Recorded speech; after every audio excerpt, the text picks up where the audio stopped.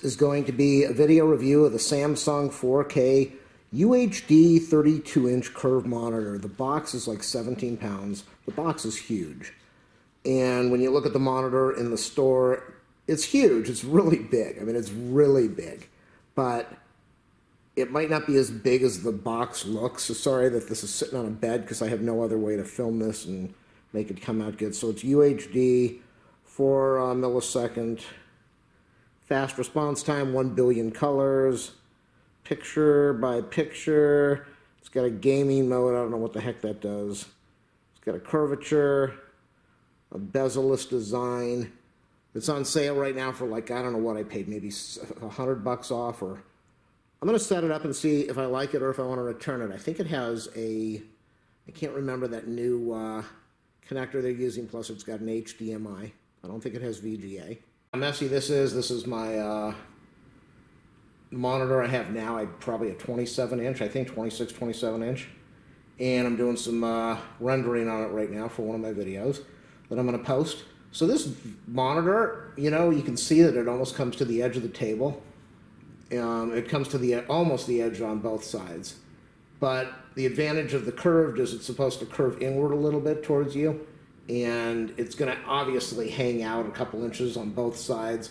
I don't know if I'm going to keep it. I really don't. I love the monitor. I didn't realize it was as big as it is. So I'm going to unbox it now, and if it doesn't work, then I'll just take it back.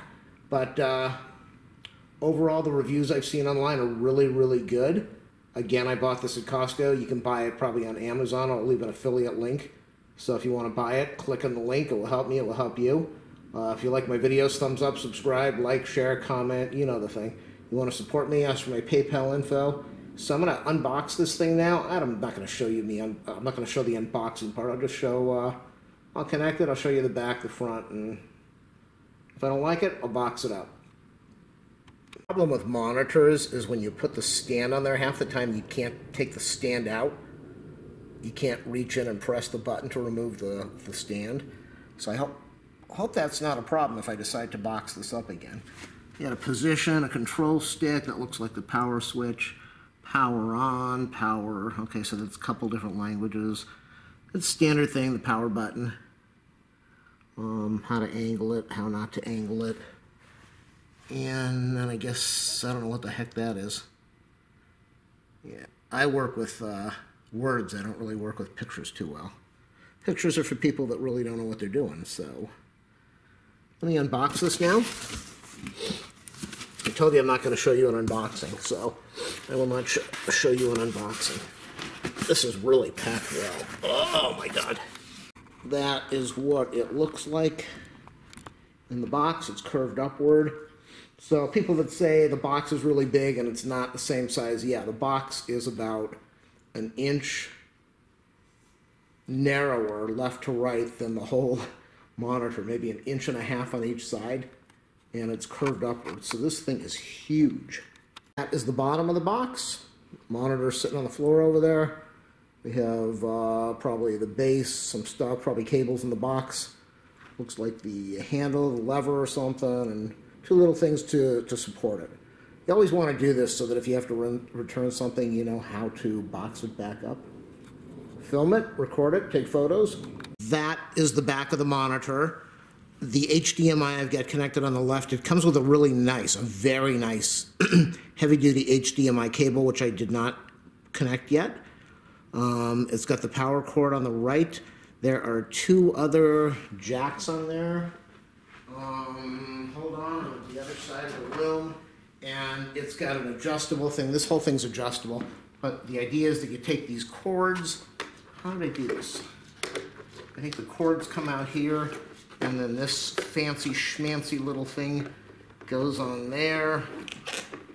And how did this snap in? It's kind of nice how they did this thing. The legs, I'm going to show you the legs in a minute. That is the power button. It will press it in, it turns on. You got the up, down, I think left and right to get different menus and adjusting settings. So I'm going to turn this thing around, plug it in, and we'll check it out for the first time together, see what happens. That big white brick down there, that's the power AC adapter. I don't like that at all. I don't know what these people were thinking. Maybe they need to do that because it's a big transformer. It takes up so much room. If I didn't plug it in over there, it was going to take up all the room on the box over there. I couldn't plug it into the outlet thing over there because it takes up the width of 2 power things. So unless you put it on the end or get it out of the way, you get problems. Let's check it out now. Now, if you remember, I said it was going to go to the end of the table. This uses about as much width as the 27, 28-inch monitor that I had, or I think it was 27. It uses the same width of the table. It's really not hanging over. So let's press the button. Did that turn it on? I don't know if it's going to come on. I don't know what I need to do. Okay, whoa! Oh my God, this is beautiful. This is beautiful. The optimal, this monitor is as follows: 3840 by 2160. That's what I'm shooting this video in. Use the above settings to set the resolution on your PC. I can't go that high. Current resolution on my PC is 1920 by. Wow. The optimal resolution for this monitor is 3840 by 21. Even at, look at that, 1920. Look how clean that is. Look how pretty this is for 1920. Oh, I don't know if I want to do that. I'm going to try this now. I'm probably not going to be happy, but let's go check it out. Here I was thinking,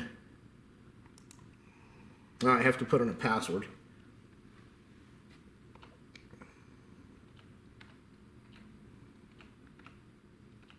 I don't think I'm going to like. It's really, I can't zoom out anymore. I don't know that I'm going to like doing the 2160 resolution, but we're going to check it out. So far, I'm really, really impressed. I was thinking, okay, I'll do a good review if I like it, if I don't like it, and then I'll take it back. And display resolution, there it shows over there, 1920 by 1080. And that's what I shoot, well, when I do my HD. Oh my God. I have never gone up this high in a resolution before, recommended. Okay, so you can see over here we've got these nice big things, and it's easier for me to see. When I go to this slow, high resolution, I don't know how I'm going to handle it. What's it going to do to my screen? Look how tiny that is. I know it's going to make the video. Let's keep the changes for now. Some apps won't respond to scaling change until you close and reopen them. Change the size of the text and other things to 150 recommended. Night light off. I mean, look at how tiny that is. That's really tiny.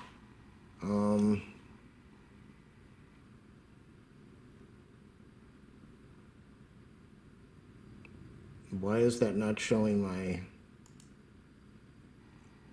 I was uploading video. Why did this close?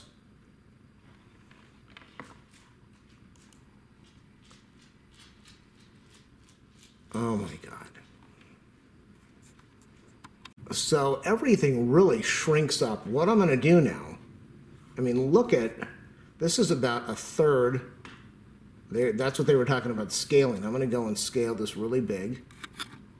And I just made it full screen. And when I make it full screen, look at that. This is pretty darn neat. This is really cool. I'm very surprised. I am really surprised here. Wow. I'm speechless. I'm just sitting here looking at this stuff going like, look at this, look at this, look at this. This is incredible.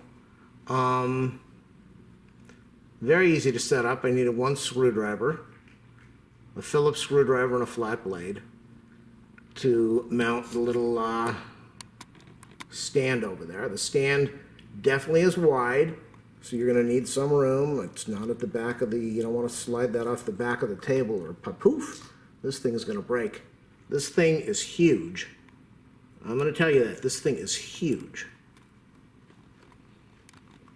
But it is really no different than the size of a standard 27-inch monitor. It's maybe hanging, it barely hangs over. It's maybe another 1.5 inches wider on both sides, but they're getting the width of the screen because it's curved. Now I'm going to shrink this down. And this is what it was originally. This is what I had. This was my monitor. So you can see what it gives me. It gives me all this other stuff. And then there is a setting in here where you can attach 2 different PCs to this monitor and using the 2 cables. So if you have the right connections, there is no VGA as you saw. HDMI, and then I forget what other port that thing is called. So there's a picture-in-picture. I guess that's what the 2 cables are for. I don't know if I'm uploading still or not. And I'm going to keep it. And so you can see this. This is what the original was, the 1920 by 1080. Can I zoom out a little? Yeah. There it is. And then I'm going to go click to enlarge it, and you're going to see it's going to fill this whole screen over here. Which I could have done with the 27-inch, but I don't think it would have. I don't think. It's not focusing too well. Oh, yeah, it is. I don't think I would have been able to see it. So I haven't even made any adjustments. What kind of adjustments? Up. I don't know what kind of adjustments you could make. Oh, it's got a volume thing. Okay, so that would be nice. I don't even know where the speakers are in here. But that is nice because then there was a little jack in there. Okay, so I could connect my thing so I wouldn't have to have this box on the ground, even though it's got a base thing. So that might be nice. So that's volume. That's up and down. Okay, that turned it off. iSaver mode is off. Brightness, contrast, iSaver mode. And that's pretty much it. I'm going to leave it alone for a few seconds, and hopefully that's going to reset and turn off. It does. Volume. Source. So you got your sources, it's the display port. That's what I was talking about, the display port. I don't have a display port. HDMI, so I got my picture back. The one on the right, PB, picture, turn PB mode on or off. It's off now. I think that's picture-in-picture, but I don't know. Off.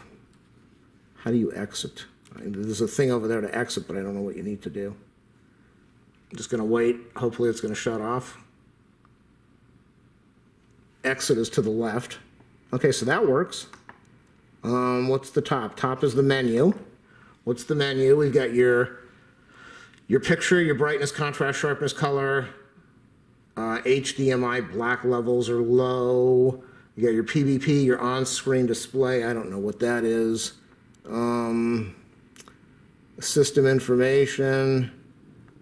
What's system information? Self-diagnosis, smart, ECO, savings, off, timer plus, PC, AV mode, display, port, version.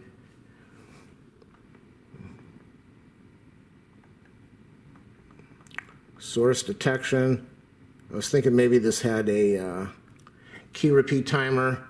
Okay, so the arrows are really good to get you to where you need to go. What is PVP?